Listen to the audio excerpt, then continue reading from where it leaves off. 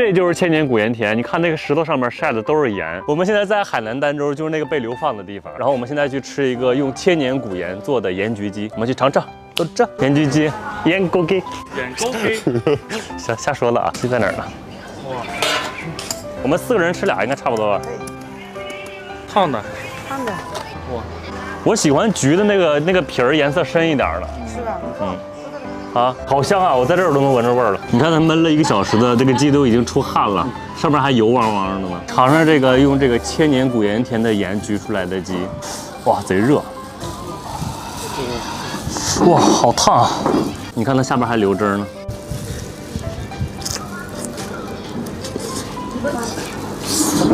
超嫩！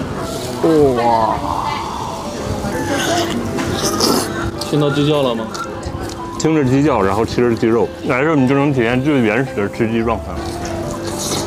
里边汁水特别多，而且这个鸡没有其他的调味，没有什么花椒、大料啥的，它就是用这个千年古盐田里边的盐，就只是盐。你一定要趁热吃，只怪鸡就长了2个腿。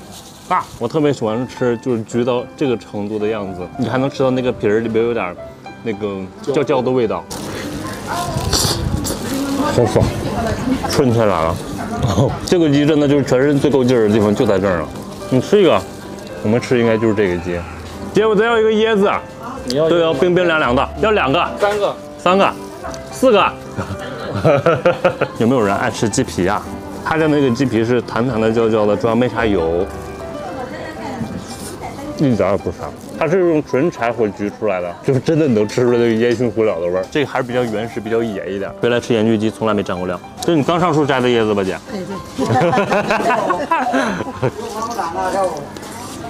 这里面放的是黄皮叶。哪是黄皮叶？这个我们当地的一种果汁。我们发现鸡肚子里边还有黄皮叶。哎，对，这里还可以健脾胃，可以去那个腥味。黄皮这个水果已经有2000多年的历史，反正我不吃这东西，有饭友吃这个东西，留给你了。哇，差不多了吧这鸡，然后我吃的怎么乱七八糟把这个鸡吃了。这个皮是有点焗咸了。这就是苏东坡流放的地方，你还可以去他故居看一下。我觉得他流放住的地方挺好的，可大了。你像那时候要流放到这边来，又得坐船又得骑马。电视剧上演的是流放的时候都要走路过来，但是这太远了吧？这离你要去京城的话，那可好几千公里了。这个鸡让我啃得4分5裂的，我天哪，剩了个鸡架。你别看它颜色白白的，但是来海南你一定要尝一下这个原汁原味的东西，它没有特别多的调料。今天就这样，够简单你说的，朋友们，明天见，拜拜。